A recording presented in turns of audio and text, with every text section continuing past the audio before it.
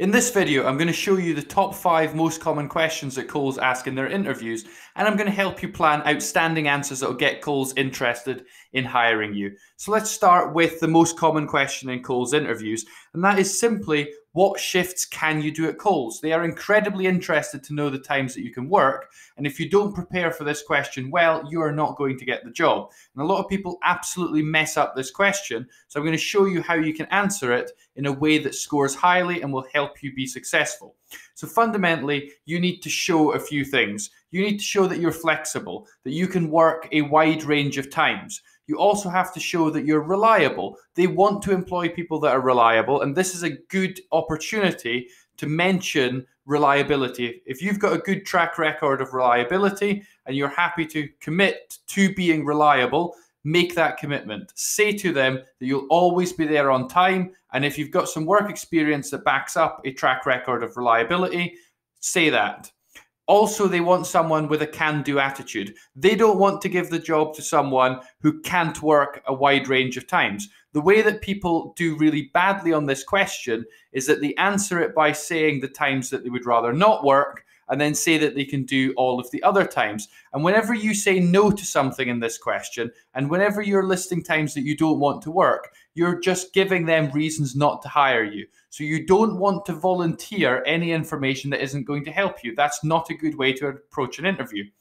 The other thing you're going to have to do is demonstrate commitment. This is a great question for Kohl's to assess whether you're serious about working there. And if you give a list of lots of times that you can't work, that is going to suggest to them that you don't take your job seriously. So volunteer to work a wide range of times, and that will go a long way to getting them interested in hiring you. The other clever trick to use is to mention specific times that they are really interested in. And Kohl's like to hear in interviews that you're happy to work on public holidays, that working weekends is something that is of interest to you, stores are busier during the weekend, and of course, that is a time that's slightly more difficult to staff. People would rather just work Monday to Friday and have the weekend off, but the store is still open. That's when people want to go shopping. The stores are often open quite late. Some Kohl's stores are open till 10 o'clock at night. So if you're happy to work in evenings, that's a great thing to mention. You may never have to work at short notice, and you may never have to work overtime. But if you're happy to do that, you can simply volunteer in the interview, and that's a great way of showing flexibility and an open-minded attitude. And another great phrase that you can use if you are very, very flexible is to say that you are happy to work to meet Kohl's needs, which is basically a way of saying you are happy to work anytime in general and that you will work around what the company needs. And that's very reassuring to a manager. You're basically saying to them that you're not going to be a problem and you're going to be an asset to the company, that is someone that can staff the store when they need people. So that is how you approach that question. Don't mention the times that you can't do. Focus on the can-do attitude and you will be successful. So let's move on to another really important question, which is, what can you tell me about Kohl's? Obviously, you should never ever go to an interview without having done your research. If you're asked this question and you don't know much about the company, you are not going to impress them and you're unlikely to be successful. What you need to do is show an amazing knowledge of the company. And the way that you approach this question is start off by saying the things that everyone knows. Get the obvious things out of the way. Then show off that you've done your research, and then really dig deep into the company's history and into the company's operations to give some facts that show that you have really prepared really well. So what I'm going to do now is I'm going to run through key facts about Kohl's that you need to know for the interview to really show off your knowledge on this question. So what you need to do is start by mentioning the obvious fact that Kohl's is a department store. And that means that it sells clothing, footwear, beauty products, electronics, and furniture. They are their main lines. The other really important fact about Kohl's that's really helped them survive is that Kohl's isn't heavily focused on malls. They have locations outside of malls, so the death of malls that's really killing a lot of retailers isn't affecting Kohl's nearly so badly.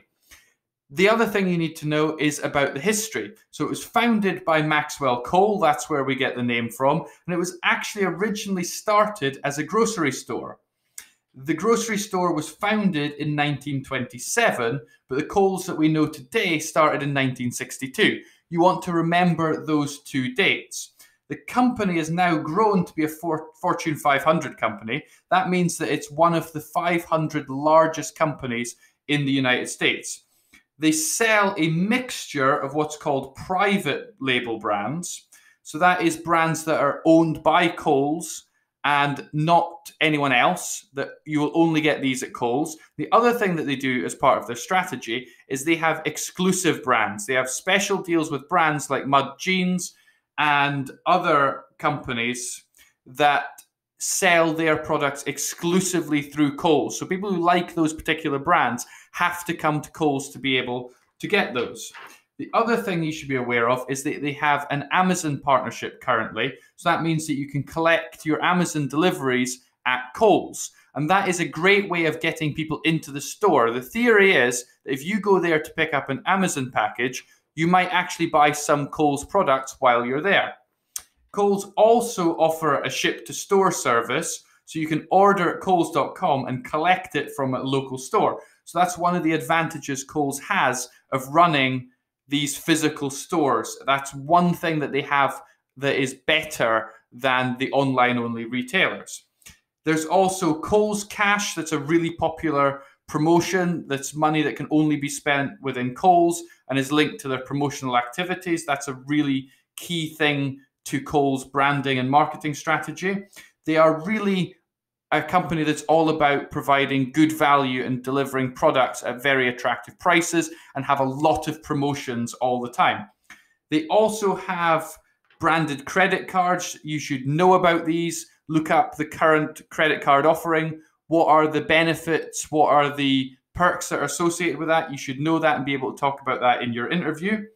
They are also very proud of the fact that they are the largest solar energy generator within the retail space. Kohl's generates more solar energy from their stores than any retailer in the world. That's a great thing to mention at your interview. And the last thing, which is going to be my final tip for preparing for this question, is to take some time to read Kohl's investor presentations, which will give you a really great insight into the company's current thinking. And they also publish a fact book that is full of the most current information about the company. So look those two up, have a read of those, and that will really help you prepare for your interview. We can now move on and look at a customer focus question, which is how would you deal with a customer complaint? Obviously, if you work in retail, you're going to have to deal with customer complaints. And Kohl's wants reassurance that you're going to deal with this in an appropriate way. They want you to show that you actually know what you're doing. So the way that you answer this question is by talking about four things. Start by using the word de-escalate. That means calming the situation down. The customer's perhaps really angry and annoyed about something that's went wrong, and you want to be there to calm them down. And the way that you can do that is by really showing that you're listening and that you actually care about their complaint, that their complaint is being taken seriously and that they've got an audience for that complaint. Often customers that are making really angry complaints and really getting irate about it, it's just that they want someone to be listening to their complaint. And once you show that you're taking their complaint seriously and that you're going to do something about it, that goes a long way to getting that angry customer under control. The other thing you need to do with a consumer complaint is to find the solution. Say in your interview that you are focused about solving customers' problems. When a customer comes to you with a complaint, your goal is to solve that problem. And you also need to mention that you will do it within Kohl's policies. For example, if someone wants to get a refund for something that they are not entitled to, then you can't just issue that refund. You have to follow Kohl's policies. And then the last thing you do to sum up your answer to this question is say that your fundamental goal is to turn a negative experience into a positive experience. You want someone who's come into a store to make a complaint to think, yes, Kohl's did get it wrong the first time, but they totally sorted it out and I never lost out and everything was fixed and they were really wonderful about it. So actually it doesn't really matter that they got it wrong the first time so much, because the customer has this positive impression of Kohl's and they're going to come back, and you have done the right thing for the company and the right thing for the customer. So fundamentally, talk about de-escalation, talk about the fact that you're listening carefully, that you're looking to find a solution within Kohl's policies, and that you want to turn that situation from a negative to a positive. Mention those things and you will really succeed on this question.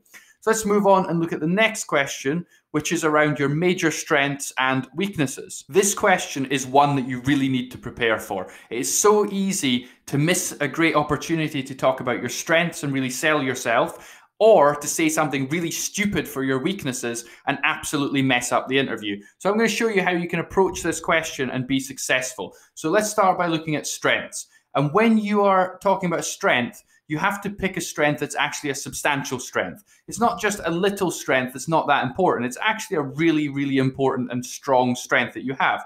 The next thing you want to do to make your answer strong is to supply some evidence. That could be a reference from a manager or a qualification, for example. Or if you don't have those things, you want to provide examples. If you're talking about the fact that you're great at customer service, you want to provide examples of when you have provided great customer service. So think up some examples and think of some way that you can evidence a strength. And I'll give you some inspiration about some good strengths to use at your interview. And fundamentally, you need to think about a strength that will improve Kohl's business. That if they were to hire you, they are going to get this strength, and this strength is going to increase their business's success. And it's going to be really, really key that you think about that and plan out an answer that convinces them that your strength actually matters. And we're going to look at some ideas for strengths in just a second, but when you answer the question, very simple way to do it. So you say, a strength that I've developed is, say what your strength is. This can be demonstrated by, then supply your evidence or talk through your examples that you've prepared. And then the most important bit is to say that this strength will be of use to Kohl's because, and explain why this strength is going to matter to the company. Why should Kohl's care about this? This is your opportunity to link your strengths to Kohl's business and show that you're going to have an impact. So some inspiration of some things that you could use. You could talk about customer service work experience. That is probably one of the best strengths. If you're going to be working in a Kohl store, they want people that are great at customer service.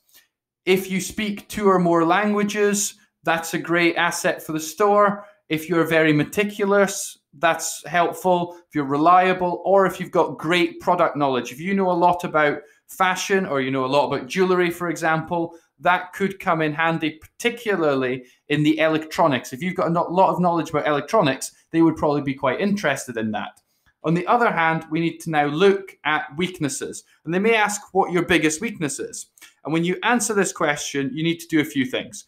You need to start by, don't fake your way through this question. Don't pick something that isn't really a weakness. So saying something like, I've always been a perfectionist. That is not a real weakness. And interviewers hate to hear that. They hear it all the time, so don't use that one.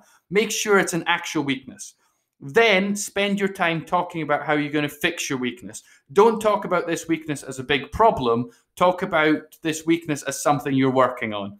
And then absolutely make sure it's something that Kohl's won't care about. So when you pick a weakness, it has to be something that doesn't matter to Kohl's at all. So if you were to say something like, I have extraordinarily unpleasant body odor and regularly fart in the presence of customers, you are not going to get this job. You've just blown the interview, of course. So it has to be something that's not important. So don't use anything that's on the strengths lists, for example.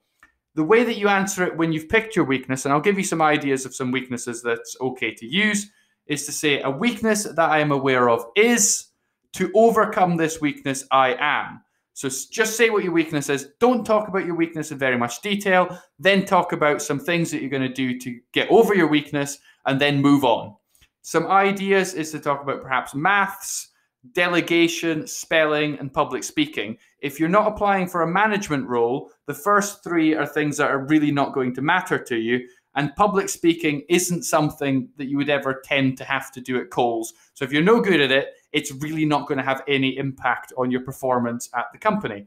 So pick something that isn't going to affect your performance and then talk about what you can do to get over that weakness, and you will be successful in this question. So let's move on and look at a really, really important question, which is, why do you want to work at Kohl's? Again, this is a question that you absolutely have to be prepared for. If you're not prepared for this and you don't have a good answer, it really hurts your case for getting a job. So I'm going to take you through some of the things that you should talk about in your interview, and I would strongly recommend that this is one of the questions that you want to actually get a pen and paper and write out in full and memorize, because it's so likely to come up and it makes such a big difference if you get it right. So let's talk about the things that you should be mentioning in your answer. So you should start by talking about, what do you like about Kohl's? Why is Kohl's somewhere that you really like, that you would like to work there because you like the company? So think about your experiences of having shopped there and think about what Kohl's stands for, their vision, their values, or anything around those sort of ideas that explain what you actually like about Kohl's. Then talk about why the job you're applying at Kohl's actually matches your skills. So if you're great at customer service, if you're great at working with people, if you're very organized, if you have great product knowledge of Kohl's products, if you know their business really well, these sort of things are things that you can link to why you want to actually work there. You can talk about the training opportunities. Do you want to get some customer service experience?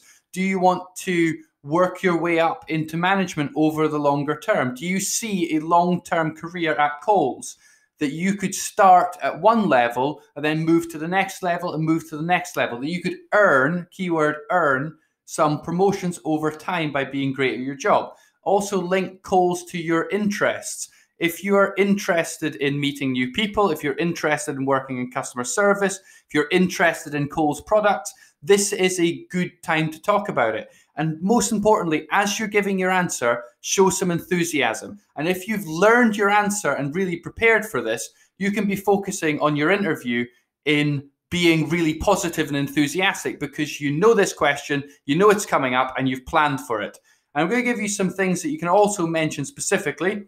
Do you see Kohl's as a long-term career? If you do, now is a good time to talk about how you could have a long-term, perhaps even your whole career at Kohl's, if that's something that interests you. You could talk about an employee referral. So if you know someone who has worked at the company and they have suggested that you apply, talk about their positive experiences and why they think Kohl's would be a great place for you to work, and share in their positivity and enthusiasm for the company, because that's probably why they recommended you work there. You could talk about the fact that they are a Fortune 500 company. They're one of the 500 largest companies. And so therefore, there's going to be a big, long career path that you could follow. You could move all the way up in that company. There's great opportunities within very, very large companies in the long term. Definitely say that you think that you would be good at the job. That is a real good reason for wanting to work there. You want to work at a job that you think you'll be good at, and explain why you will be good at the job. Sell yourself in this question. We can also talk about brand affinity. Talk about your love of the Kohl's brand. If you actually love the Kohl's brand, it would help for working there. And talk about your experiences as a customer at that store. Definitely say that you think you'll enjoy the job, and that can be said in a very enthusiastic way.